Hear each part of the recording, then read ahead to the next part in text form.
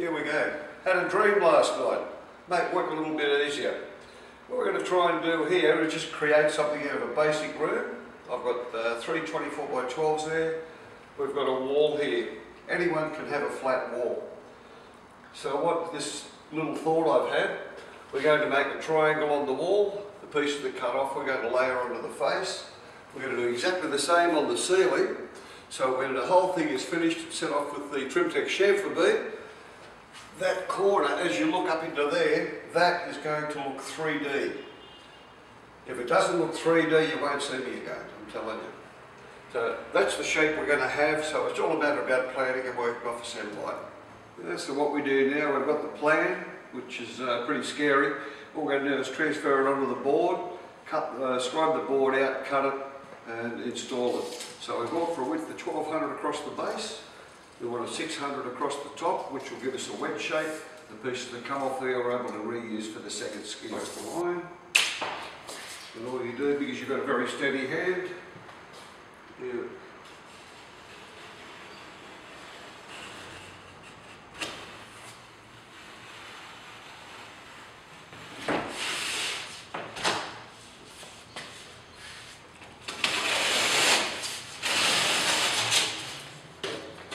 just give it a little bit of a general tidy up when you've got the edge hanging over.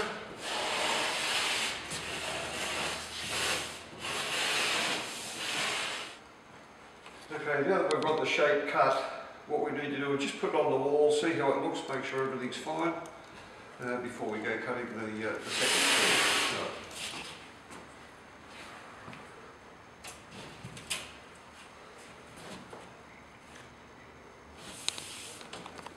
That's roughly where we're going to be with the first layer.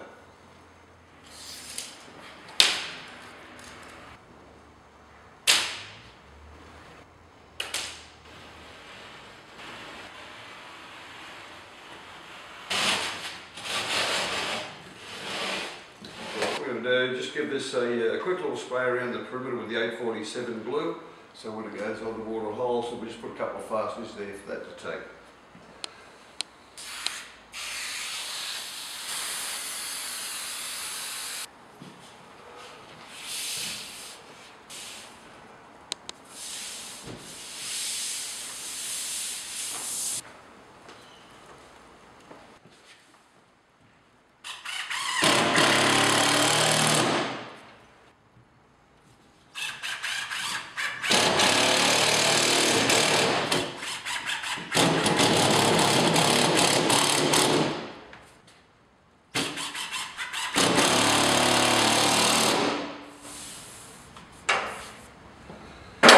There we go, we just check the sides to make sure they're adhered properly, they're all sitting back nice and flat.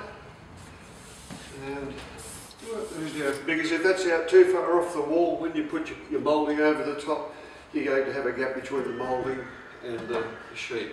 So that's sitting back nice and flat there now. So we go to the next step and we put the ceiling sheet up.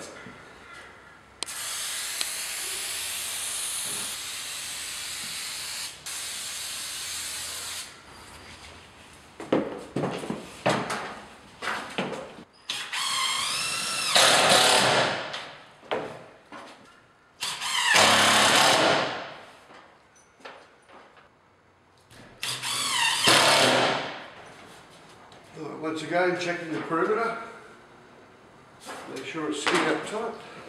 Where required, just throw another couple of tacks in.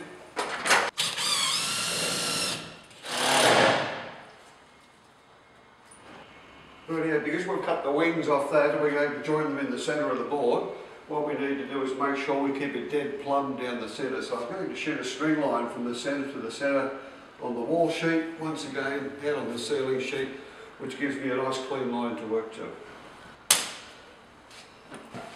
And so what we'll do is we'll place these two wings to make sure everything lines up properly. Measure twice, cut once, so to speak, and it makes it so much easier. Using our chalk line, the first one.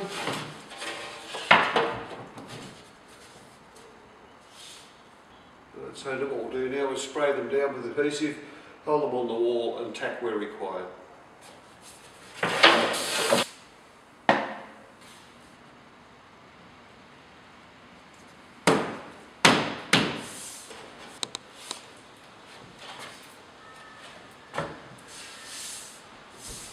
virtually. We'll just throw a couple of laminating screws in. Doesn't really matter where these go. By the time you take the joint and set with the beads, the whole face is going to be covered.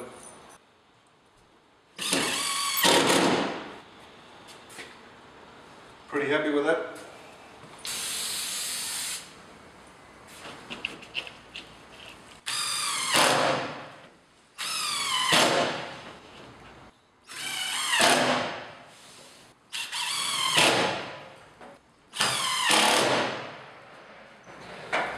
That's your laminating done.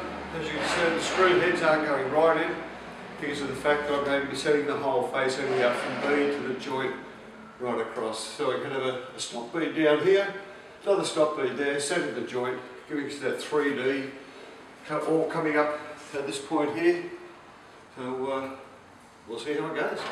Right, we've selected the chamfer stop to do the finish on both sides here to soften these up. Where you cut at an obtuse angle like that, there's obviously no tool that can show you how to cut it. So all you do is just carry a small piece of the bead, just sit it on the board where it's going to run like that. Scribe a line up that side. So go, just sit it in the right spot there. You'll feel where it sits. So that is the bottom length. So when you cut these, you can see they're going to be quite long. From here, they're going to be cut on an angle on both sides. So they're a very long angle, but hopefully well worth it.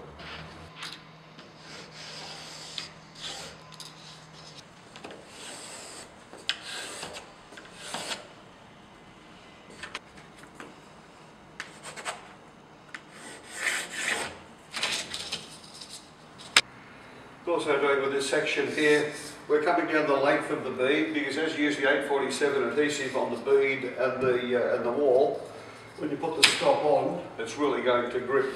So with having marks like what I've got on here, the bead sitting there, just scribe it, and you can see I've got points all the way down the length. So as I put the stop bead on, it's going virtually straight into position and it's lining itself up immediately.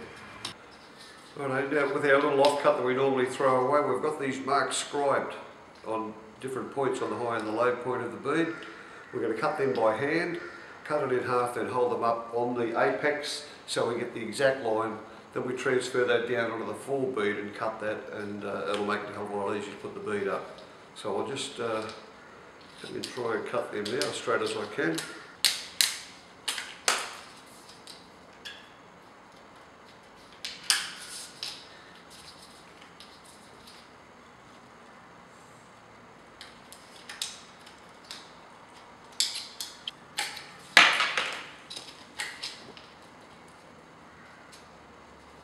Okay, now that we've got those trimmed, we just hold both pieces together, running up the lines that we scribed them on, keeping the tails close. So that's pretty close. That's pretty close to where you want to be. And then your beads on the top section will come through and they'll be butted and mited into there. Right, don't forget, as your beads are coming up, where they were square before, I had to chamfer them because we've got two beads coming in. So what you end up with a 45 chamfer back off this with your tapered joint is coming up the line, and we bring both beads together. That's our finish up there. We're looking at the solid lead, not the mud lead here. Okay, now here we go. We've got the 847 glue ready. We're going to spray the bead and spray the area that the bead's going to sit on. Also going to use the 710 at the junction point at the apex in the corners. So we're going to whack all these beads on there. We've pre-cut them, checked all the miters, they appear to be somewhat near right.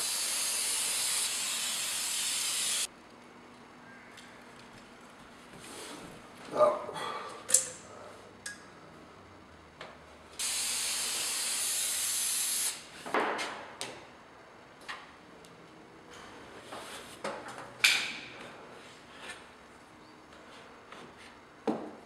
And staple. Stapling at 200 max centres. So that's about 180 mil, so around about the length of the staple gun.